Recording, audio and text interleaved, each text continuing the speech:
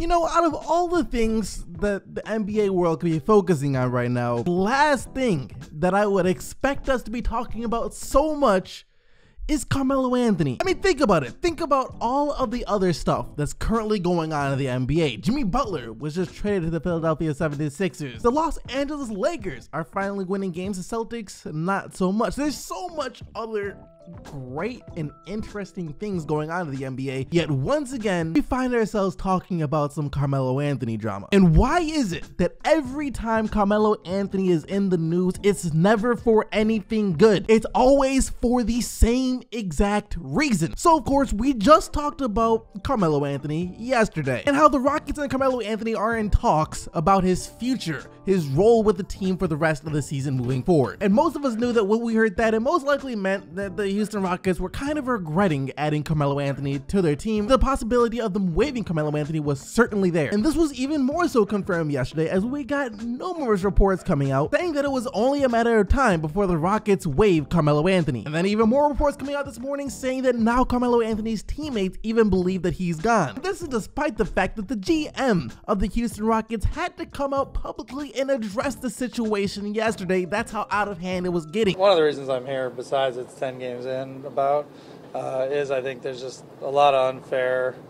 like rumors and everything going around about him. We're struggling as a team, and it's my job, it's coach's job to figure this thing out. But we're from guy 1 to guy 15, and I'll put myself in there. A lot of this is on me right now. He tried to take all the blame for everything that was going on with the team and said that it's not fair to put the blame on Carmelo Anthony, which if you think about it, it's kind of true because it's not Carmelo's fault that he's with the Rockets. It's the GM's fault, so technically I guess the GM is to blame here. But the melodrama doesn't even begin to end there, as Dwayne Wade yesterday pretty much confirmed the fact that he believes that the Houston Rockets are about to get rid of Melo, as he tweeted out his support for Melo yesterday saying, "Trying to make my guy Carmelo Anthony the fall guy. Man, y'all need to stop. That's the easy way out instead of addressing the real problem." And then former NBA player Steven Jackson took it about 5, 6, 7, 8, 20 steps further than that, saying that the NBA and the teams of the league are trying to blackball Carmelo Anthony. And a couple other players. They're trying to blackball Melo. Why the season just starting? Why they coming up and saying your time with the team is almost up and the season's just starting? You see what I'm saying? They're trying to blackball Melo and push him out the league and make sure it looks like he can't play no more, or making sure it looks like every team he goes to, he's a problem or he's a cancer on the team in the locker room, which is so far from being true. I can name 50 people Melo better than right now in the NBA. I can name 50 people he a better teammate than. So don't believe this narrative that they're trying to put out there that Melo is just a cancer and he can't play and he just make every team bad. That's BS. I'm telling y'all because I know it from experience. Remember I told y'all that they're trying to blackball Melo and that shit ain't cool at all.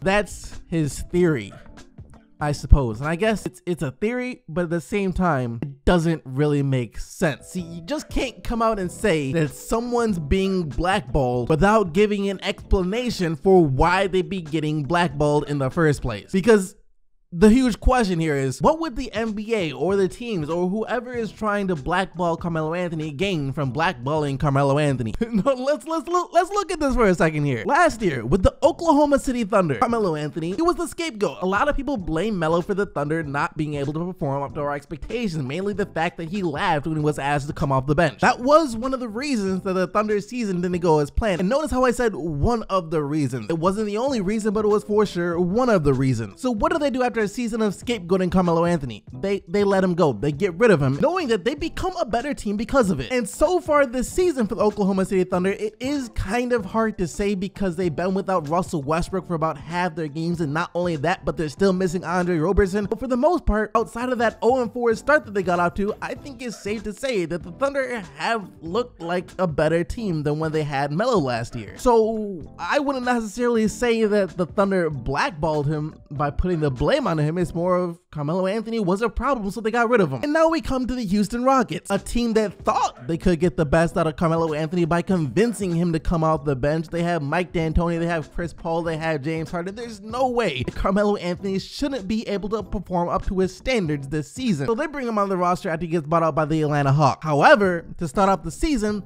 They're underperforming big time. And now they, just like the Oklahoma City Thunder did last year, believe that Carmelo Anthony is part of the problem. Once again, not the whole problem, because Carmelo Anthony isn't the whole problem with the Houston Rockets, but he is part of it. I mean, the man is averaging 13 points per game on 40% shooting from the field and 30% shooting from three. That is terrible. Like, that is terrible. And a funny stat that came out yesterday is the fact that Melo has more missed shots than rebounds, assists, steals, and blocks combined. And so far this season, in the 10 games that he's played, Carmelo Anthony has amounted a total of 5 assists.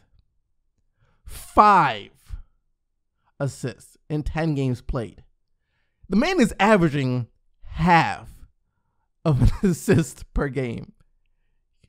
Half. And keep in mind that Chris Paul is on this team too. And like Wade, he is one of Melo's closest friends in the league. If Chris Paul didn't think Melo was part of the problem, don't you think that he would have went to the ownership, went to the coaching, went to the management and let them know, yo, Melo ain't part of the problem. We just got some things to figure out. Let's keep Carmelo Anthony. Don't you think he would have went to them and said that? Now, I know that Chris Paul was interviewed after the Rockets beat the Pacers yesterday, and he said this during that interview about Carmelo Anthony. Daryl obviously addressed Carmelo's situation, at least the rumors about his situation. What's your feeling about how things played out here?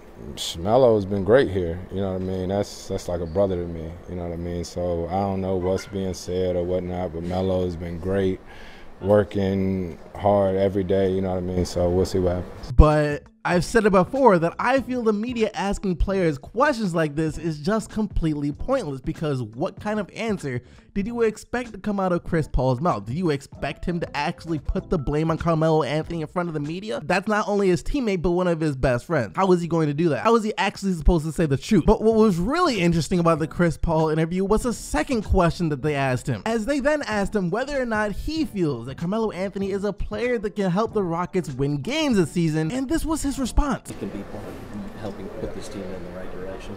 Man, Melo is a future Hall of Famer, you know what I mean? And that's me saying that, and that's knowing that. So, like I said, we'll see what happens. The man avoided the question completely. The question wasn't whether or not Chris Paul believes that Carmelo Anthony will end up in the Hall of Fame. It was whether or not Chris Paul thinks that Carmelo Anthony is a player that can help the Rockets win games. He didn't answer the question at all. He completely Euro-stepped that question, leading me to believe that Chris Paul really doesn't think that Carmelo Anthony is a player that can help the Rockets win games, because if he truly believed that, he wouldn't have had to sidestep that question. And like I said, if Chris Paul truly believed that Carmelo Anthony wasn't part of the problem, I would think that he would have enough pull in the organization to go to someone, management, coaching, owner, let them know that Melo is good and we need to keep him, but he hasn't done that either because they're looking to get rid of Carmelo Anthony. I said it yesterday, but why do you think that LeBron James didn't want Carmelo Anthony on the Cleveland Cavaliers? We all thought that Phil Jackson was crazy, outside of his mind, when he was blaming Carmelo Anthony for the New York Knicks not being able to have success. Now, granted, Phil Jackson was a little off his rocker for the past couple of years. I don't think he was all there because he's trying to force the Knicks to run that outdated triangle offense, but to his credit, you remember what happened at the beginning of last season when the Knicks no longer had Carmelo Anthony. They were playing some of the best basketball that they played in years. They were actually winning games until Kristaps Porzingis tore his ACL. So Phil was actually right about him being part of the problem in New York too. So yeah, I don't see how Carmelo Anthony is being blackballed whatsoever here, when it's been proven a couple of times already that if you have Carmelo Anthony on your team and then you take Carmelo Anthony off your team, you're going to win more games. Carmelo Anthony kind of got that Josh Smith effect going on right now. That is actually going to do it for today's video. There's no recap because I've noticed on my analytics for the past like a week or so, 2 weeks, that you guys tend to stop watching the videos as soon as I get to the recap part. Like 90 to 95% of you stop watching the videos as soon as I would get to the game recaps, meaning that